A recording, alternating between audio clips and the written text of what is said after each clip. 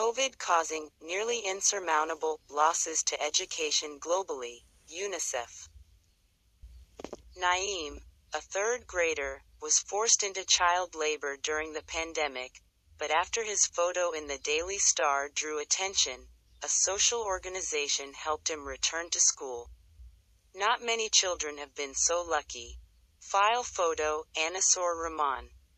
School closures due to the COVID-19 pandemic have caused nearly insurmountable losses in education among children around the world, UNICEF said on Monday. More than 616 million students are still being affected by full or partial school closures, the UN Children's Agency said.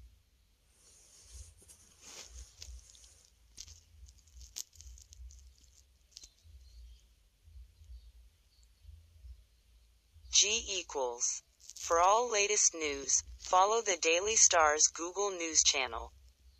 In many countries, in addition to depriving millions of children of the chance to acquire basic skills, these disruptions have affected students' mental health, put them at greater risk of abuse and prevented many from having access to a regular source of nutrition, UNICEF added.